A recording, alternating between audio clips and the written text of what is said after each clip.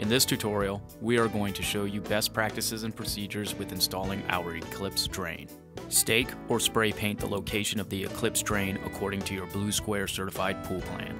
A minimum 2-inch Schedule 40 PVC pipe can be used for your main drain line. 2.5-inch pipe is recommended. Excavate the location of the drain approximately 6 inch deep by 24 inches across in diameter. The drain must be installed at the lowest point of the finished pool.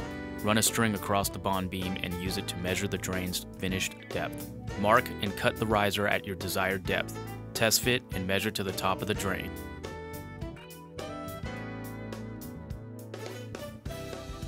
Use medium or heavy body gray glue when attaching the drain to the riser. Do not use blue or hot glues. The disposable orange plaster cap and ring should be left in place during gunite and pool finish installation to retain the drain's shape and to keep debris from entering the sump. Prior to startup, remove the orange center cap, orange ring, and pressure test plug and install the center logo cap and screws. When installing interior finish into the center of the sump, be sure to pack it sufficiently under the water stop to prevent cracking. Here's an example of what your Eclipse Drain installation should look like.